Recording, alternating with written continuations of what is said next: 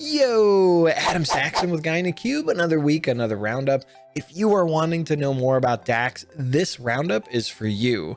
And huge shout out to the Guy in a Cube community who helped me put all of this together in a live stream yesterday. It was an awesome hour and a half where I just went through my process for how I do this. A lot of folks contributed, and this is the result. All right, with that, let's dig in. Rachel Dyer from CSG Pros got a blog post looking at DAX for beginners.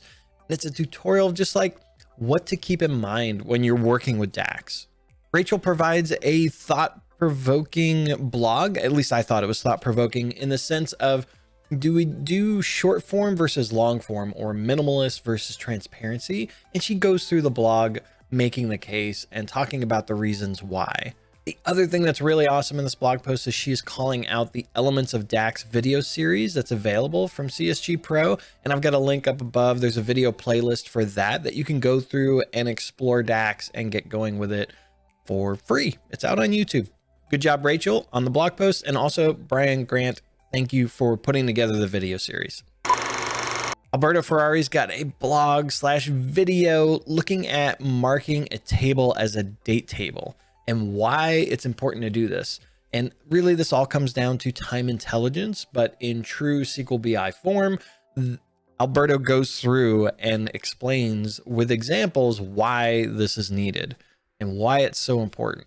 I know when talking to folks, marking a table as a date table is not very obvious and people don't necessarily think about it necessarily. And so I'm really glad that Alberto got this out there and is available for you. So go check it out. Links, as always, down in the description below, along with links to all the items in this week's roundup, including some bonus items. So go check it out. Brian Julius over at Enterprise DNA has got a video looking at 5 strategies to enhance your DAX toolbox, or just your skills with DAX.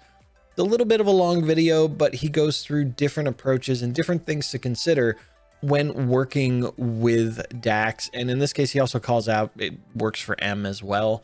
So it's just different strategies to think about as you go through.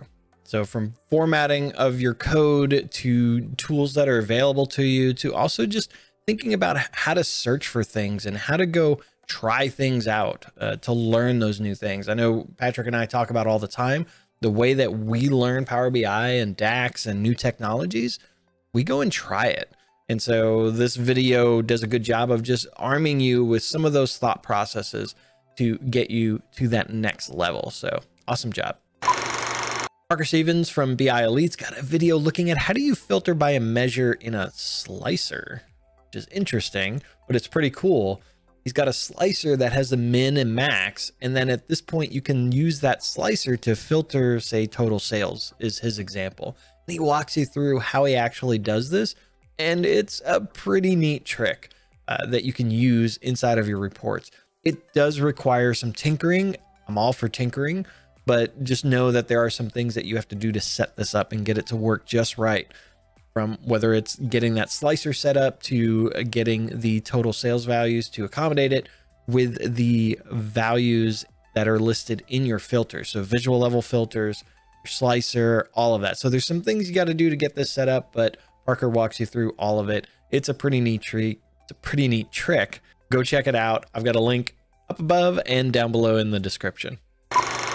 Paula from the Excel Club is talking about avoiding transformations in DAX. And where she's leading you to is push it to Power Query instead of DAX. And I can 100% agree with this. Avoid using text transformations in DAX. Patrick and I talk about this a bunch, but there is some, you can end up hitting significant overhead by doing text transformations inside of DAX itself. It's better to try and push that as far back as you can. Paula talks about pushing it back to Power Query. I'm going to go a step further and say push it back to the data source if you can. Can you do it in a view in SQL or something of that nature? If not, Power Query is the way to go. And as a last resort, then you would do it in DAX, but try to avoid that if you can. And she walks through a couple things to just keep in mind when you're doing this. It is definitely a great tip and one I am fully supportive of. So check out her blog, links down below.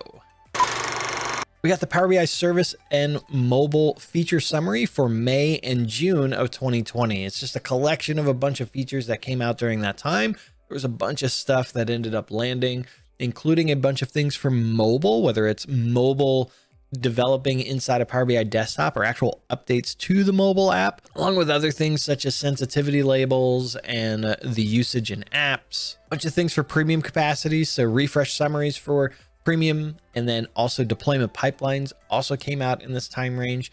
Tons of different features. Definitely be sure to go check out this blog post if you're not aware of what came out in May and June, so you can stay up to date on all the latest. All right, I want to hand this off to you. What was your favorite item this last week? Maybe it was something I mentioned, maybe it was something I didn't. Let me know in the comments below. I want to hear it. If you like this video, be sure to give it a big thumbs up, smash it if you so desire. If it's your first time here, hit that subscribe button. And as always, from both Patrick and myself, thank you so much for watching. Keep being awesome, and we'll see you in the next video.